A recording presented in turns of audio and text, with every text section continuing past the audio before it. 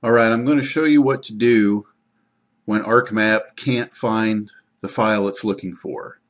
So we have an ArcMap project right here that we're going to launch.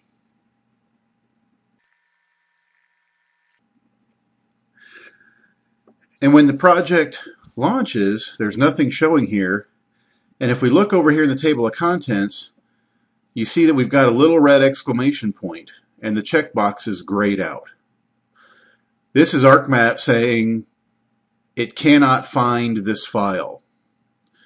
Now, usually this happens when you move a file or when you don't have your project set to look for relative file locations.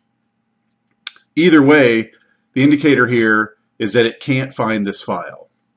And so there are a lot of ways to solve this. I'm going to show you probably the quickest way. What you want to do is right-click,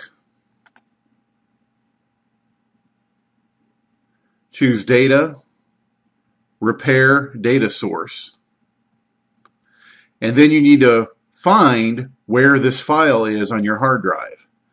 So here is where it's looking for the file, and you see there's no file there. That's why it can't find it. Well, I moved this file into this folder, and there it is. So if I click that and choose Add, and then it works. You see the data here. You see the exclamation point went away. So again, if you're not doing your files properly, or if you move a file without telling ArcMap, you're going to get that warning, and this is how you fix it.